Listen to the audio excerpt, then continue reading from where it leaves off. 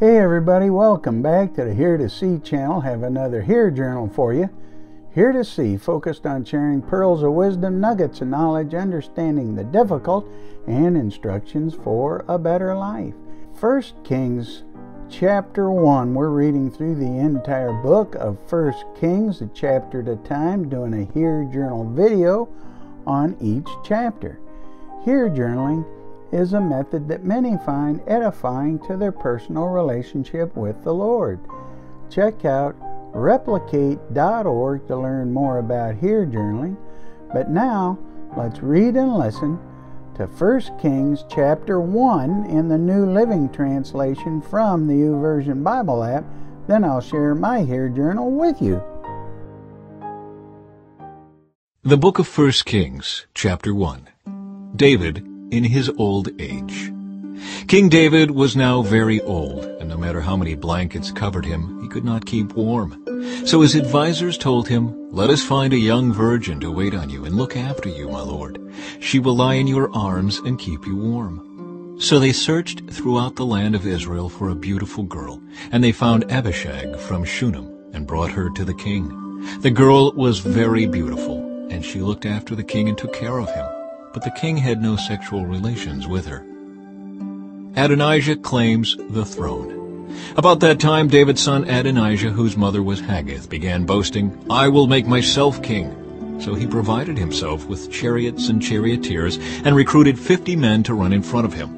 Now his father, King David, had never disciplined him at any time, even by asking, "Why are you doing that?" Adonijah had been born next after Absalom, and he was very handsome. Adonijah took Joab, son of Zeruiah, and Abiathar the priest into his confidence, and they agreed to help him become king. But Zadok the priest, Benaiah son of Jehoiada, Nathan the prophet, Shimei, Rei, and David's personal bodyguard refused to support Adonijah. Adonijah went to the stone of Zeholeth near the spring of Enrogel, where he sacrificed sheep, cattle, and fattened calves. He invited all his brothers, the other sons of King David, and all the royal officials of Judah. But he did not invite Nathan the prophet, or Benaiah, or the king's bodyguard, or his brother Solomon. Then Nathan went to Bathsheba, Solomon's mother, and asked her, "Haven't you heard that Haggith's son, Adonijah, has made himself king, and our Lord David doesn't even know about it? If you want to save your own life and the life of your son Solomon, follow my advice. Go at once to King David and say to him, 'My lord the king, didn't you make a vow and say to me, your son Solomon will surely be the next king and will sit on my throne? Why then has Adonijah become king? And while you are still talking with him, I will come and confirm everything you have said.'" So Bathsheba went into the king's bedroom. He was very old now, and Abishag was taking care of him. Bathsheba bowed down before the king. "What can I do for you?" he asked her. She replied, "My lord, you made a vow before the Lord your God when you said to me, 'Your son Solomon will surely be the next king and will sit on my throne.' But instead, Adonijah has made himself king, and my lord the king does not even know about it. He has sacrificed many cattle, fattened calves, and sheep, and he has invited all the king's sons to attend the celebration. He also invited Abiathar the priest and Joab the commander of the army, but he did not invite your servant Solomon. And now, my lord the king, all Israel is waiting for you to announce who will become king after you. If you do not act, my son Solomon and I will be treated as criminals as soon as my lord the king has died." While she was still speaking with the king, Nathan the prophet arrived. The king's officials told him, "Nathan the prophet is here to see you." Nathan went in and bowed before the king with his face to the ground. Nathan asked, "My lord the king, have you decided that Adonijah will be the next king, and that he will sit on your throne? Today he has sacrificed many cattle, fattened calves, and sheep, and he has invited all the king's sons to attend the celebration. He also invited the commanders of the army and Abiathar the priest. They are feasting and drinking with him and shouting, 'Long live King Adonijah!' But he did not invite me, or Zadok the priest, or Benaiah, or your servant Solomon. Has my lord the king really done this without letting any of his officials know who should be the next king?" David makes Solomon king. King David responded, "Call Bathsheba." So she came back in and stood before the king. And the king repeated his vow. As surely as the Lord lives, who has rescued me from every danger, your son Solomon will be the next king, and will sit on my throne this very day, just as I vowed to you before the Lord, the God of Israel." Then Bathsheba bowed down with her face to the ground before the king, and exclaimed, "May my lord King David live forever." Then King David called Zadok the priest, Nathan the prophet, and Benaiah son of Jehoiada. When they came into the king's presence, the king said to them, "Take Solomon and my officials down to Gihon Spring. Solomon is to ride on my own mule. There Zadok the priest and Nathan the prophet are to anoint him king over Israel. Blow the ram's horn and shout, 'Long live King Solomon!' Then escort him back here, and he will sit on my throne. He will succeed me as king, for I have appointed him to be ruler over Israel and Judah." "Amen," Benaiah son of Jehoiada replied. "May the Lord, the God of my lord the king, decree that it happen. And may the Lord be with Solomon as he has been with you, my lord the king, and may he make Solomon's reign even greater than yours."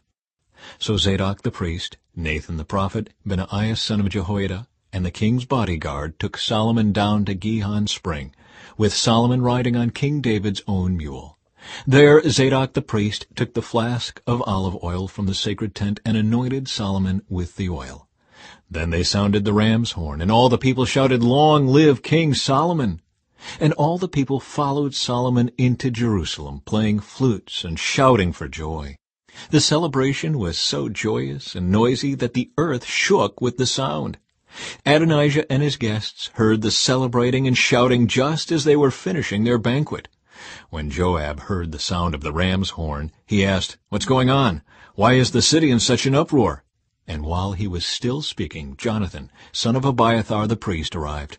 "Come in," Adonijah said to him, "for you are a good man. You must have good news." "Not at all," Jonathan replied. "Our lord King David has just declared Solomon king. The king sent him down to Gihon Spring with Zadok the priest, Nathan the prophet, and Benaiah son of Jehoiada, protected by the king's bodyguard. They had him ride on the king's own mule, and Zadok and Nathan have anointed him at Gihon Spring as the new king. They have just returned, and the whole city is celebrating and rejoicing. That's what all the noise is about. What's more, Solomon is now sitting on the royal throne as king, and all the royal officials have gone to King David and congratulated him, saying, 'May your God make Solomon's fame even greater than your own, and may Solomon's reign be even greater than yours.' Then the king bowed his head in worship as he lay in his bed, and he said, 'Praise the Lord, the God of Israel, who today has chosen a successor to sit on my throne while I am still alive to see it.'" Then all of Adonijah's guests jumped up in panic from the banquet table and quickly scattered. Adonijah was afraid of Solomon, so he rushed to the sacred tent and grabbed onto the horns of the altar.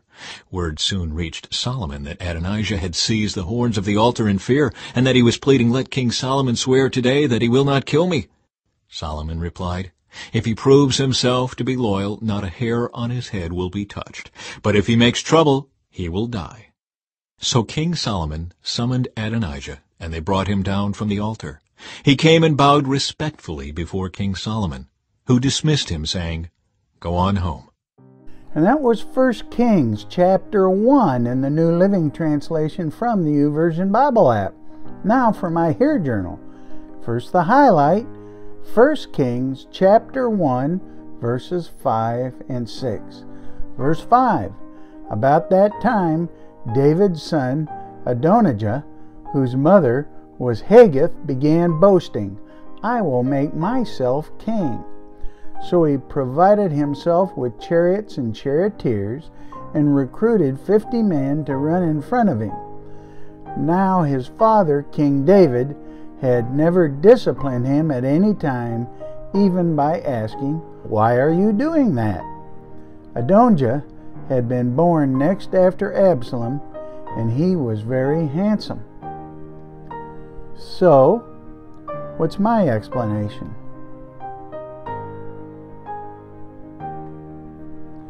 David's son Adonijah decided to make himself king. His father, King David, had never disciplined him. David failed as a father to bring up his children up in the ways of the Lord. So, What's the application for us today? We too can get caught up in the affairs of this life and fail to bring up our children in the way of the Lord. This is how generations fall away from God and His blessings. Reference 3 John chapter 1 verse 4. I have no greater joy than to hear that my children are walking in the truth. Proverbs chapter 22 verse 6. Train up a child in the way he should go. Even when he's old, he will not depart from it. Ephesians chapter 6 verses 1 to 4. Children, obey your parents in the Lord, for this is right. Honor your father and mother. This is the first commandment with a promise, that it may go well with you and that you may live long in the land. Fathers, do not provoke your children to anger, but bring them up in the discipline and instruction of the Lord. Proverbs 29:15. The rod and the reproof give wisdom, but a child left to himself brings shame to his mother. Proverbs chapter 13 verse 24. Whoever spares the rod hates his son, but he who loves him is diligent to discipline him.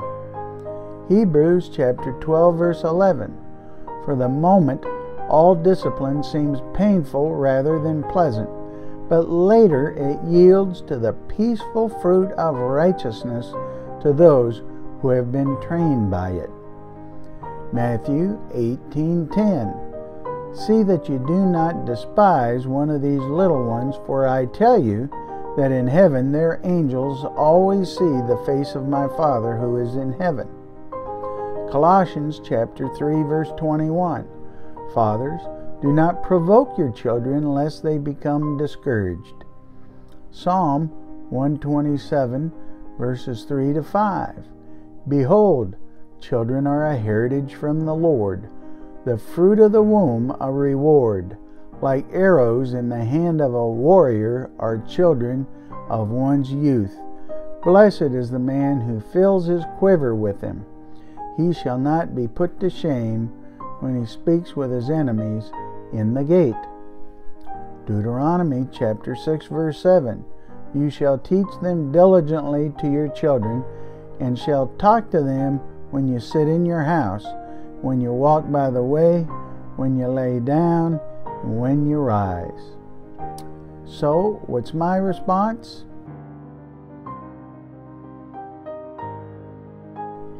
Thank you, Lord, for this wonderful relationship that I share with you. I repent for my failings as a parent. I pray for all my children, all my generations, that they will know you as Lord and Savior and follow and serve you faithfully and obediently through eternity. I pray for all parents that they follow you and obediently raise up their children in your ways. I pray for anyone that does not know you. May they find you as Lord and Savior and friend. Amen. Amen. Now, how about you? Why don't you try some here journaling? Highlight, explain, apply, respond.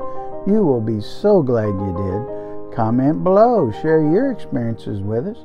If you don't know Jesus as your Lord and Savior, read the Gospel of John chapter 3 to learn about His forgiveness. And talk to God about it. Oh, He loves you. Seek Him now. God bless. See you in the next video.